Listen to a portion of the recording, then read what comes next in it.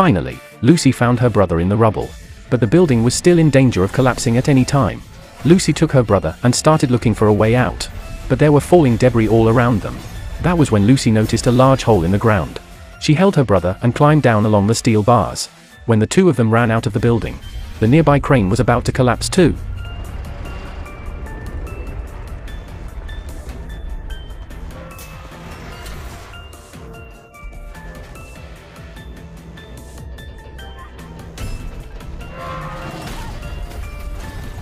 Lucy quickly pulled her brother and ran to a nearby store to hide, while all the buildings around them had turned into a flying dust.